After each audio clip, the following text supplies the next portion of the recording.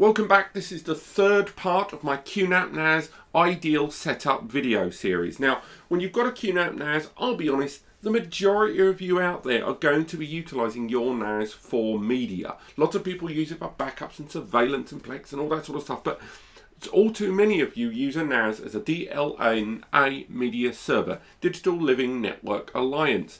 And with this, you end up being able to distribute your media to all the devices on your network. As I've mentioned in other videos, your network, and this is incredibly caveman, but your network is all the devices in your home or office that use the same internet.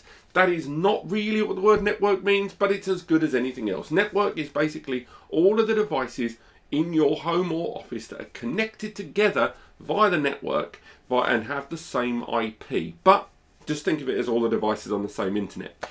Now, all of these devices that you want to access your NAS will typically use DLNA or other means to access it. But once it goes outside of your home network and outside of your home or office, then you're relying on internet services. And so many apps on the QNAP, ranging from first-party apps such as Photo Station, Music Station and Video Station, all the way through to third-party apps like Plex and Room, utilize access to the QNAP NAS in a different way. And what I'm going to talk about today are the best apps for you and your individual setups. So let's make our way to the screen. So here we are back on our familiar QNAP user interface. Now when it comes to multimedia, of course, multimedia comes in a variety of forms: photos, music and of course video. The QNAP has a multitude of ways in which to help you take advantage of your media, dare I say, more than rivals Synology. Now, if you make your way onto the user interface, I'm only going to show you a handful of the applications available, but I think there's about 30 to 40 different apps depending on the kind of media you want to access. And I've installed them all in advance. Now, one app that they have that is pretty much essential from the beginning is Multimedia Console. Multimedia Console means that you are able to completely cater the indexing, background, thumbnail generation and more of all of your media, because these are things that take a lot of data and time. Once you're utilizing a NAS device, one of the things that first hits you is that simple things that you take for granted on a local PC, like little images on folders, thumbnails and small video playback, is something that once you do on a NAS can be tricky. It's not that it doesn't work, but it's just the bigger the file size, the more data that has to be handled at any given time over the network. If you're accessing a hard drive on your PC or Mac system, chances are you're using SATA, which is 6 gigabits per second. Network connectivity is 1 gigabit per second. So this bottleneck and this reduction in speed is something that needs to be taken care of in advance. Things like transcoding can be used to reshape and resize files either in advance or on the fly to reshape a file so it's much easier for your host system to access, your client, so to speak. The client is of course your TV, your phone, whatever device is connecting to the media on the NAS. And Multimedia Console allows you to basically index the correct folders and change files in the perfect possible way. It's an incredibly user-friendly app and covers a multitude of applications and is only getting bigger. Now, first let's look at photography. On the QNAP we have two main apps for photography. I'm lying there, they're technically three. One is of course File Station, and File Station is, as the name describes, a basic file management tool. It gives you the ability to access all the files and folders on your NAS on a very familiar Windows File Manager, Mac File Management Explorer. Of course, this isn't really ideal for enjoying media and more about browsing folders, files, backups, creating directories and more. So technically you could use this to play all of those media files, but we're not really going to count that. The main application at the moment is Photo Station 5. Photo Station 5 arrives in several different configurations straight away off the bat. By default it will load gallery mode, and in preparation for this video I have already let it scan several directories and folders of albums of photos and media that I've put on this device. Everything from photos of you and your friends, to places where you've been on holiday, to places where you've gone for work. Now, this application is there to help you browse and enjoy your media. So say we'll go for a photo here, we'll go for these two people here. We'll have a look at them and we'll get this photo fully sized. It should be mentioned that if there's any delay, as I've mentioned in other videos, that is because the PC that I'm using to render the content of this NAS and render this video is using a lot of the GPU power. So I apologise in advance for any delays on this video. Now, from here we can find out all kinds of information. From here, for example, we can find out some background information about where the photo was taken. We can find out what the device was, a mobile phone, and we can find out loads of lot more photography heavy information about the photo. If we're using a 360 or VR device, we can look at the photo in 3D, and that will do the 2 optical lens version of this. We can tag photos or ask the device to scan for photos, and I'll get onto that in a little bit of time. We can download the file, share the file to different people with link-only access and passwords, or do a slideshow of an entire album.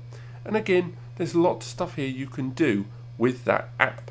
If we return to Photo Station, you can browse through and create smart playlists and more, as well as streaming the media to other devices too. If you are doing any copying or more, it's all done in the background, and you can monitor, delete, copy, duplicate, backup, all the stuff you need to do from this interface. Now, if you're more of a Windows file manager and you prefer to see things with the whole breadcrumbs and directories, you can switch to manage mode. And in manage mode, it's a far more file and folder enterprise. It still has the date timeline there, but you can switch to folder mode and look at it in the way that File Manager presented it to you. So from here, you can browse pictures and folders in an incredibly user-friendly way. And you open them up, and it will just open up each directory one by one for you. And again, you've still got the option of all of those files and folders that we talked about earlier, but this time we're able to do it in a file management perspective rather than, sad, the last C bit, rather than the usual file management or glossy version. Now, there is one other app, but it isn't quite fully released yet. By the time you watch this, perhaps it's already available, and that is the Smart Learning tool from QNAP. QMAGI or QMage, depending on how you want to pronounce it, is their photo management tool that allows you to do facial tagging and smart learning from your photos. So if you have 10 years of photos, you can upload it, and I've only uploaded about 500 or so to this device, and from here, not only have you got all the files and folders, but by the time you're watching this, perhaps it's now fully released, you're able to sequence people, things, subjects, food, landscapes, all that kind of information here, and it will smart tag people so that once you tell the device who a certain person is by tagging them, then it will automatically tag further photos of that person in your existing directory and further. But this app is still in alpha, so we're not going to feature it too much here. If we'll make our way back to the user interface on our QNAP NAS, we can move on to music. Now, there are multiple ways to enjoy music on your NAS. First and foremost is QNAP's own application. With the Music Station application, if we log in here, we're able to see that we can enjoy all the music on our NAS. Not only can we enjoy it in that picture-friendly, album-friendly way we saw earlier with the Spotlight mode, but on top of that, if we go to Manage mode, we can see a far more file structure easy access route. On top of that, we can not only browse the music on this NAS while it finds it, we can stream this media to other devices such as smart speakers or Bluetooth devices if we have a Bluetooth dongle, smart TVs and DLNA devices. Now, it's worth mentioning that that application I've got there is not playing well with my GPU recording software. But it is also, worth mentioning that there are multiple ways to enjoy music, such as with HD Station and an HDMI device, or utilising Kodi. You can use Plex for its music support, and of course Rune Server. Rune Server is something that's relatively new to Plex. It's something, not Plex, to QNAP. It's been around for a little while, but Rune Server lets you turn individual folders on your NAS into streamable, accessible directories for your Rune supported devices. Again, smartphones and better, as well as Rune supported speakers. Perhaps you're a bit more old school and you want to use an iTunes server. Well, The QNAP arrives with the ability to be a QNAP supported iTunes server. Turn individual directories into iTunes accessible libraries, and this will add it to your existing version of iTunes, and therefore add these great directories that are then accessible on all of your devices using the user interface that you're familiar with. Finally, we'll make our way away from music and into video. Now, video is the biggest one of the three. Notwithstanding the fact that you can obviously access videos via FileStation, as well as the many mobile applications for QNAP, you can access your videos via Video Station and get lots of background information on your files and folders. So if we have an episode of Mr. Bean here, and we can make our way into it to either play the file or folder, or we can learn some more about the file. Again, we can add stuff in the background, but if you want a little bit more information, other than strict file folder management, as we've seen before, you can install applications like Plex. Now, Plex lets you add your media to your Plex account and access it on all your multitude of devices. This means that you can now stream your media. So if we do this for movies, add the Plex Media Server application for free,